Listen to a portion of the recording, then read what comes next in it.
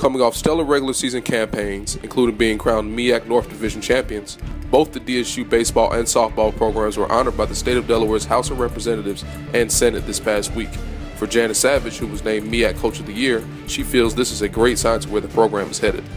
I think it's a great thing for us, for the program. It shows you where we're headed, not necessarily where we've been. Everybody's excited about where we've been, but this is the good step forward for us starting, July 1, which is right around the corner, for us to get focused on next year and really get to where we want to be. It's nice to talk about the things that we did, but we still didn't win a MEAC championship.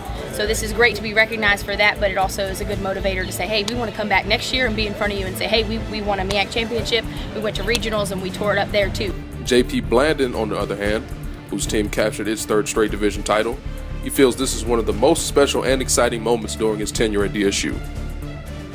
I mean, I've been coaching here for 15 years, and I'm going on my 15th year, and we've never come down here or had anything like this happen before. And I thought it was really special for our players to come. The guys that were able to make it, 6 players were able to come and see the house in session, and to get recognized was just really, really special. And talking with some of the representatives, they know about our program and they already know some of the things that we're doing, so that was really cool. I'm Benjamin Bullock, reporting for DSUHornets.com.